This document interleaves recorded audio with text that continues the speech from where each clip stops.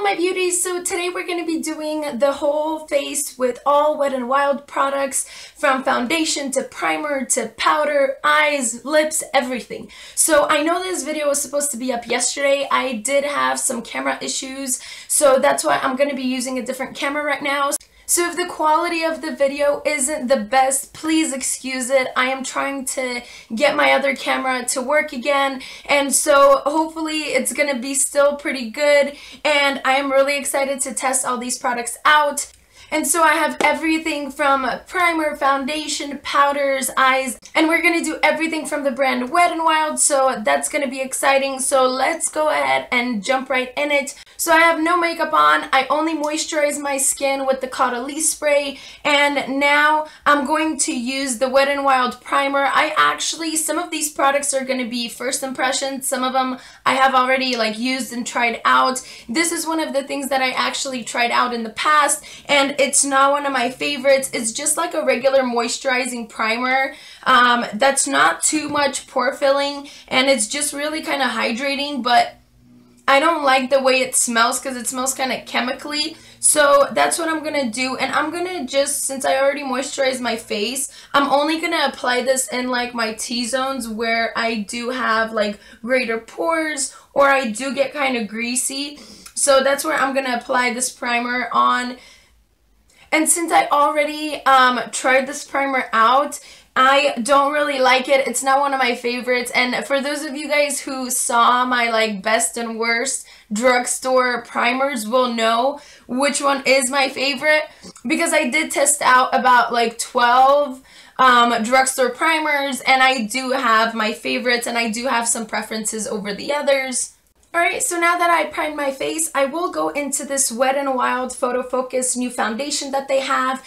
I've heard so many good things about it, and so many people rave about it. I haven't really personally tried it out yet. I bought 3 shades, so hopefully one of these is going to match me. I am going to go in with the darkest shade that I have. So the darkest one is Buff Bisque that I have. They were already sold out from the foundation shades online and in stores, so this is the best I could have done. You open it up, and then it has this little spatula that you can definitely apply it with, and I'm just going to take that little spatula and kind of apply it all over my face. I don't know the exact coverage of this foundation, so I'm not going to go in with too much at first, just to see if it's buildable or if it's sheer coverage. So that's all I'm going to do. I'm going to take my little beauty blender and then kind of just start patting it in. This foundation definitely has a really weird scent to it, but it's supposed to be a great foundation.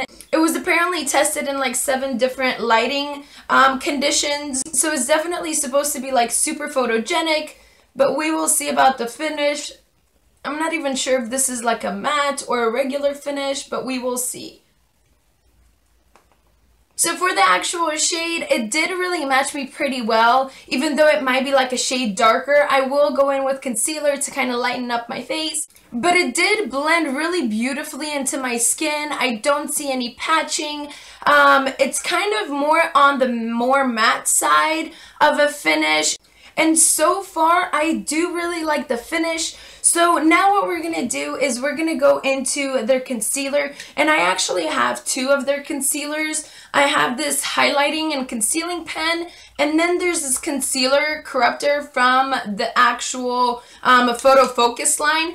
So I've already used this. This is not my favorite concealer, so I'm actually going to go in with this one right here because I've never used this one before, and because we're doing the Photo Focus foundation, I thought, we might as well stick to the line, and so let's go ahead with this concealer. And this one is in the shade Light Ivory. Hopefully it's a good shade just because I did buy these online. Ooh, perfect shade. It is pretty light. And I'm just gonna go under my eyes.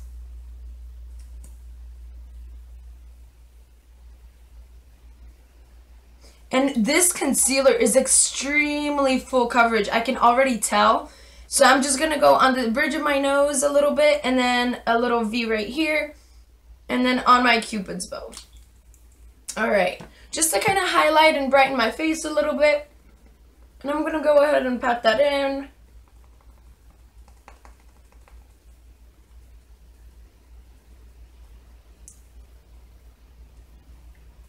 Oh my gosh, you guys, this concealer is so full coverage. I'm actually really loving it. Wow. I'm really impressed with this concealer, honestly. It definitely like hides my dark circles. It blends really nicely into the foundation. And looking close up, this concealer is beautiful, and I hope it's not gonna crease or it be too drying, because honestly, I feel like this compares to like my Maybelline Fit Me concealer from the drugstore that I always use. And I love the coverage, so hopefully it's gonna stay this way. And so what I'm gonna do now with the concealer before it creases, I'm actually gonna go into the Photo Focus Wet n Wild Press Powder, and I'm just gonna take a little brush, kind of like this, and I'm gonna try to set my under eyes really quickly, just before they start to crease. And this powder seems nice too. I'm not sure if it's gonna have color or not, but so far so good. And then I'm gonna go ahead and kind of set around my nose and my smile lines, and then I'm gonna go ahead and take a bigger fluffy brush and go into the same powder and kind of gently, because this foundation has already kind of like a semi-matte finish, I'm just gonna gently kind of set my face all over.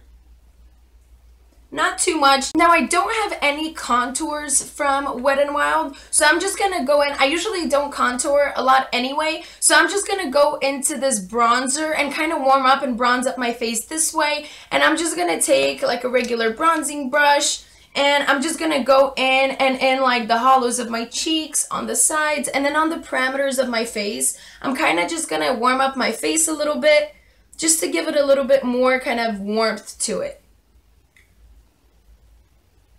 And then on my forehead just a little bit. Now for blush, I'm gonna go in with this shade, which I'm sorry, but I don't know what color this is, because I actually had this like depotted into my Bigger Z palette. But this is one of the more like peachier tones from Wet n Wild, one of their individual blushes. So that's what I'm gonna go in to kind of give a little bit more life to my cheeks. So I'm gonna take this individual shadow and just place this on the apples of my cheeks. And I already love this blush, and I already know I like this blush and the actual shade of it and how it applies, because it is in my Z palette. So this is definitely one of the blushes that I really do enjoy. I wish I knew the shade. Maybe I'll try to find it and kind of place it somewhere here on the screen. But it's really nice, and it gives a lot of really kind of natural type of glow to your skin. And then now for a highlight, we're gonna go in to one of my all-time like drugstore favorite highlighters, and this is the Mega Glow powder highlight from Wet n Wild in the shade Precious Petals. And this is what it looks like. It is absolutely phenomenal. I'm actually gonna go in with a Wet n Wild like stippling brush, and I'm gonna go into it and just do like on the tops of my cheeks right here in kind of like a C-shaped curve. It's actually one of my favorite drugstore highlights overall, so I do really enjoy it. It gives like the most nice kind of settled glow without it having, you know, different kind of glitters or particles. It's just kind of like more of a glowy look, and I really love it for the summertime. And now, since we're done with the base, the only thing I realized that I don't really have is eyebrow products from them. So what I'm going to do is I'm going to go into their shadow little trio right here that I have, and I'm gonna go into like the crease color. This is in the shade 38OB, Walking on Eggshells, and this is one of their like eyeshadow kits. And I'm just gonna go in with a little tiny brush, and I'm gonna pick up this like middle shade right here and try to use that to fill in my brows. I don't know how this is gonna go, because I don't know how I forgot to actually, you know, get something for the brows. And I might have had like a Wet n Wild brow pencil somewhere, but I don't know where it is right now. And I'm just gonna try to fill in my brows. This is not too bad of a shade, but I don't know how evenly the powder is gonna actually disperse. Okay, I think this is as good as I'm gonna get them with this powder. It's not too bad, but it isn't like completely opaque, because the crease shadow does have a little bit of shimmer, but that's okay. I'm just gonna leave them as it is, and I'm gonna go ahead into this little trio, and I'm just gonna use these to apply them on my eyes. and I usually don't have like a lot of Wet n Wild shadows, so I'm gonna go into this brow bone one and kind of set my whole eyelid because it is more of like a lighter shade. I think all three of these are more on the shimmery side, so there's no mattes unfortunately, which I wish there was some, but I'm just gonna make it work anyway. So I'm just gonna set my whole lid with this lightest shade right here. Then I'm gonna go in to another Wet n Wild brush that I have handy, and I'm gonna go into this like pink one right here and kind of put this all over my lid as well, especially like in the inner portion of my lid. And then I'm going to take another more tapered brush and kind of go into the darkest shade and kind of work on the outer crease right here,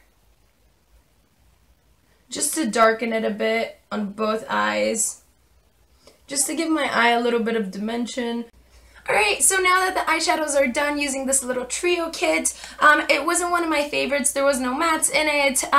The pigmentation is okay, but I do see a lot of like glistening on my eyes just because it is more of like a satin finish and compared to a matte.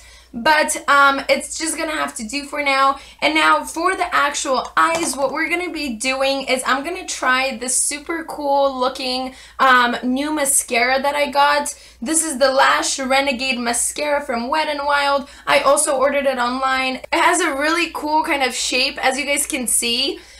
So let's see if it's any good. Whoa, the brush tip is really different. It's more spiky and it has like this little ball on top.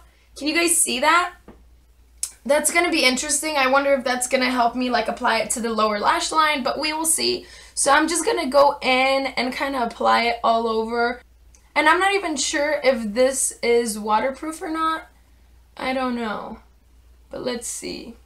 Okay, so I don't know if you guys can see, but it gave me really long, nice lashes. Can you guys see the difference between this eye and this eye? Like this one has a lot of long lashes, which is pretty nice. It didn't really clump either, so that's always nice. So I'm gonna go back in and finish my other eye.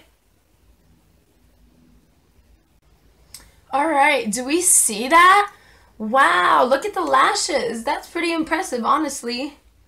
For a Wet n Wild mascara, I mean, I feel like this is awesome. Do we see like how big my lashes are? They almost look like false lashes. Alright, go mascara from Wet n Wild. Alright, I'm gonna try and do my bottom lashes now. Okay, well, what I can definitely say about this mascara is that it gave me extreme length. Maybe a little bit of volume too, but the length of my lashes, I don't know if you guys can see, but like they're long. They're actually like long and nice and wispy. They're not too clumpy, but I really like this actually. Not bad at all. Now I'm actually going to go in to the Wet n Wild eyeliner, gel liner in the color black, and I'm just gonna do like a really gentle like side wing. And this actually came with the brush, but I don't really like the brush because I feel like it's not precise enough. So I am going to grab one of my brushes. Alright, and now I'm just gonna try and do like a little wing only on the very edge of my eye. It's not too bad. I feel like it's not as precise or as pigmented as my L'Oreal gel or my Maybelline gel liner, but it is definitely more of like a matte finish. So let me go ahead and do the other eye. Alright, so I did go back and kind of clean it up a bit, but that's all I'm going to do for eyes. And for the gel liner, I'm kind of like, it's not the greatest, but it's not the worst either. It will get the job done. So far, I'm really loving the mascara, so that's like a 2 thumbs up from me. And now for lips, I really wanted to try this Mega Cushion new lip product that they have. This is apparently like a soft matte lip cream, and they only have 3 shades in this available, but I really wanted to use it. It comes with a little like applicator, like a concealer applicator with sponge, and then you just kind of squeeze it out. So let's see and apply this on my lips and see what it is. Wow, okay, it gives like this super nice peachy coral tone, because there was only 3 colors. There was like a super vivid purple, there was a super vivid like hot pink, and then this coral shade, and I actually really like this coral shade. if you don't apply it too much, this isn't one of my favorite colors, but it is really nice and comfortable on the lips. I'm actually going to go ahead and blot it a little bit. Okay, and that kind of tones down the color, I feel like, but it is really nice. I wish they would come out with actual wearable shades in this formula, because I feel like those would be absolutely amazing to wear. And so now the last thing to do is to actually set your face. So I do have my setting spray from Wet n Wild that I picked up. So let's actually go ahead and set the face. So it definitely doesn't have like the finest mist, but I feel like it's an okay setting spray. I do prefer the Milani setting spray overall in comparison, but we will have to wait and see if this actually, you know, sets my makeup in place and makes it last longer. So that'd be it, you guys. My favorites from this whole full face of Wet n Wild would have to be definitely my highlighter, because that's just, you know, to die for. I did really actually enjoy the foundation, even though the scent was a little bit off for me, but I can definitely surpass the scent if it gives me a really nice, long-lasting finish. I love this concealer because I feel like it might actually stand up and if not surpass my Maybelline concealer. So this was a definite super awesome product. The powder was okay, like it didn't really like wow me. It was just like a regular powder. The primer I don't like, period, so that would be a definite pass for me. And also this other concealer would be a pass just because it's not as full coverage, even though this one would be better for those of you who have like maybe drier skin or like drier under eyes. So that's who I would recommend this one to. I do actually really like the bronzer. The blush was really nice. Ooh, I actually have this like stick blush that I didn't really get to use, and I really actually wanted to try to use it and I kind of forgot. But that's okay. I'll play around with it and update you guys. It's kind of more of like a cream blush, and I'm not super into like cream blushes, so that's why I kind of, I guess, forgot about it. The eyeshadows aren't like my favorite. I feel like the things that I really did enjoy and love from Wet n Wild is the concealer, the mascara, which gave me super length, like as you guys can see, and then the highlighter. These three things would be definitely like my favorites from the whole collection of Wet n Wild products. And so thank you guys so much for joining me today and for hanging out. I do hope this kind of gave you an idea of what some of the products do. And if you did enjoy it, do give this video a thumbs up. Subscribe to my channel if you haven't already. And as you guys know, you can also follow me on Instagram and Twitter, superlady246. And so thank you guys once again for hanging out. Lots of love from me to you, and I will see you guys in my next video. Bye! Mwah.